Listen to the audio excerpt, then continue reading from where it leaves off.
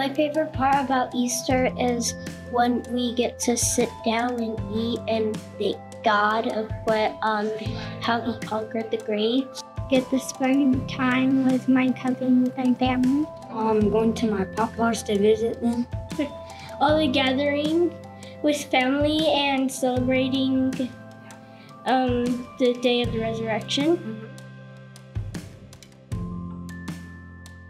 But Jesus dying on the cross for our sins. He rose from the third day. It's about Jesus raising from the grave on the third day. Yeah, I know lots of things about Jesus. Died on the cross.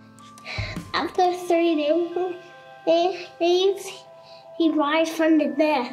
We're celebrating that Jesus Christ has conquered the grave and that he has cleared a path for us and did all the hard work for us. And you could even read it in all of Luke.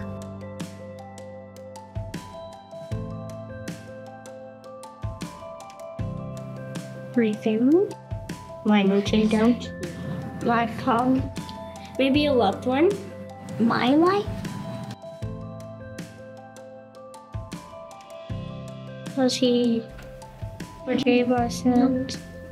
So I can learn about him. For our sins.